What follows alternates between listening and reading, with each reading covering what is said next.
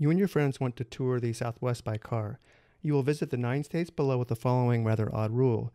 You must cross each border between neighboring states exactly once. So for example, you must cross the Colorado-Utah border exactly once. Can you do it?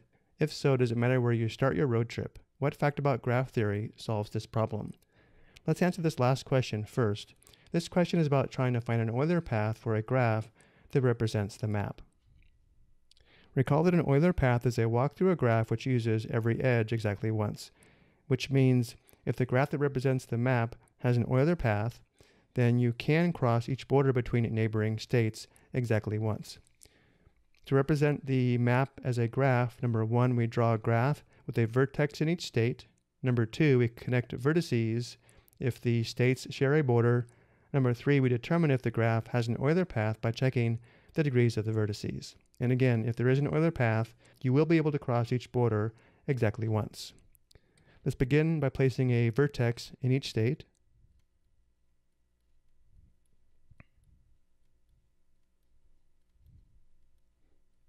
And now I connect the vertices if the states share a border. For example, California and Nevada share a border. California and Arizona share a border. Arizona and Nevada share a border. Nevada and Utah share a border, and so on.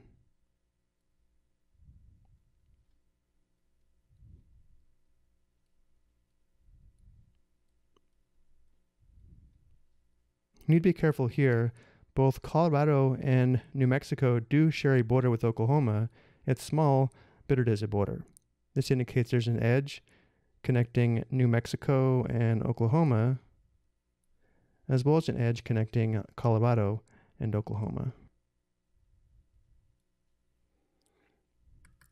And now to determine the degrees of each vertex.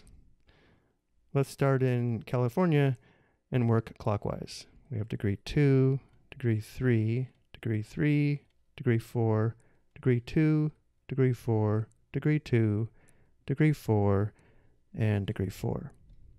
Recall that a graph has an Euler path if and only if there are at most 2 vertices with odd degree. Notice we have exactly 2 vertices with odd degree. The remaining vertices have an even degree, and therefore the graph does have an Euler path. So again, since at most 2 vertices have an odd degree, there is an Euler path, and you can cross each border between neighboring states exactly once. However, for an Euler path, you would have to start at a vertex with an odd degree, and then end at a vertex with an odd degree, which means you must start in Nevada and end in Utah, or vice versa, since these vertices have odd degree. Before we go, let's go ahead and show a possible Euler path, which would be a possible trip that would satisfy this rather odd travel rule. Let's say you decide to start in Nevada.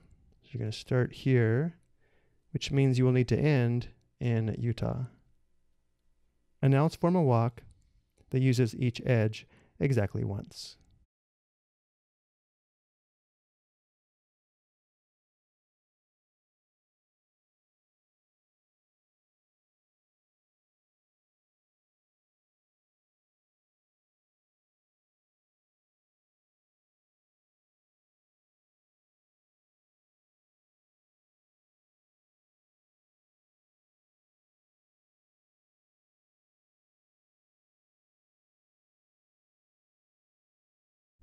And the walk ends in Utah. This is one possible Euler path or a road trip that would satisfy the rather odd travel rule.